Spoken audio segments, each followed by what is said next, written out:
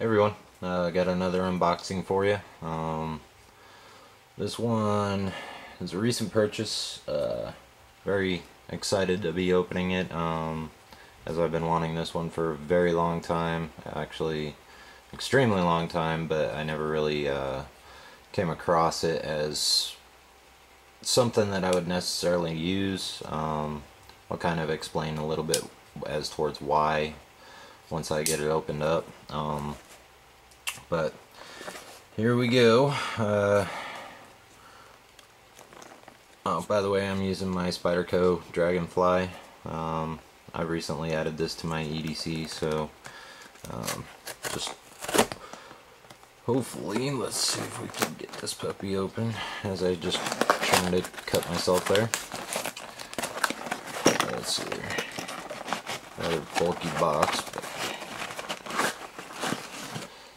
as you guys can see,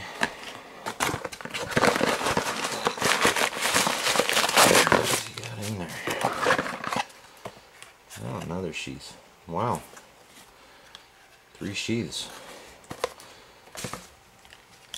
I was only expecting 2, but oh well, this works. Got one Kydex. Got the leather, it's called the Sharpshooter. Dark River knife and tool. Sharpshooter. And this is the, wow, Bravo 1. Let's see here, it's got the black micarta, black and brown micarta. Obviously you can see that it's a user. Got this at a fairly decent price, considering these generally go for about $150 on eBay. And came across this gentleman had it for, I think it was $160. The reason why I got it was because he had a left-handed sheath.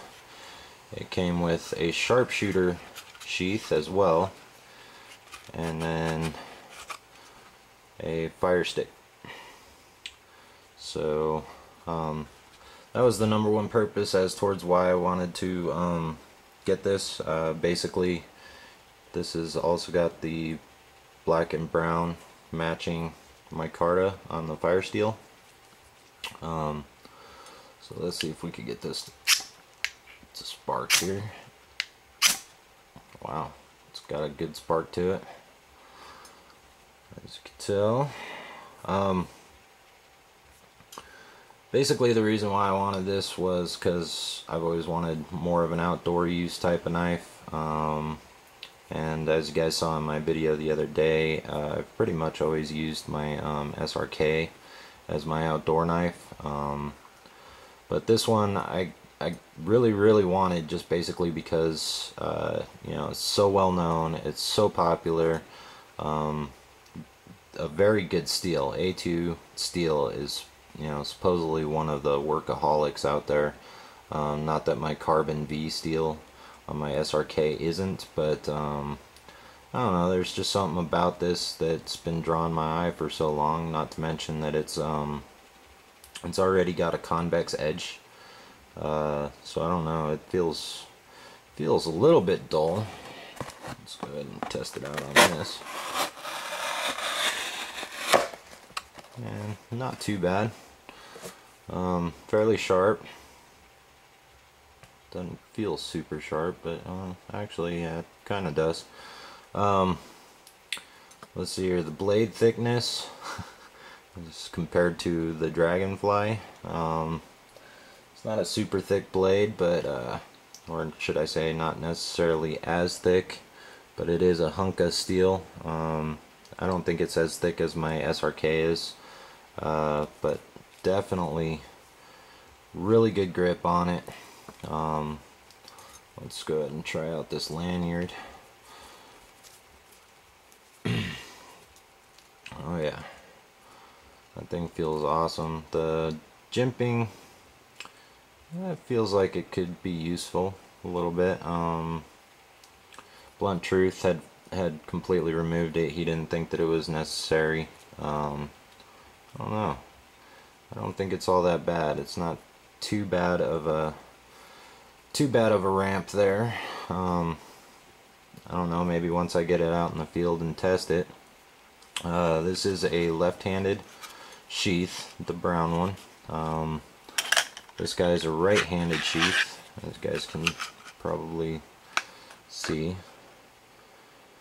And then the sharpshooter, because he's a lefty, the guy that I bought this from, he's a lefty, so I'm kind of curious as towards why he would buy a right-handed sharpshooter sheath, because as far as I know, they do make these in left-handed as well.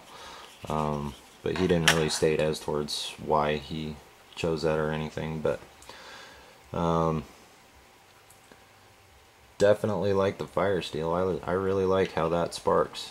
I didn't know that Bark River had a fire steel. So let's see. Yeah, that definitely produces a pretty good spark. I'll probably do a video later. Still got some of the summer left. Still really haven't gotten out camping lately. Haven't really gone out to do anything so far. I was gonna go out and do some video of shooting and stuff like that, but haven't gotten around to it. I've been kind of lazy, I guess you could say. So I don't see a patina on the blade. So I'm gonna have to probably patina this myself.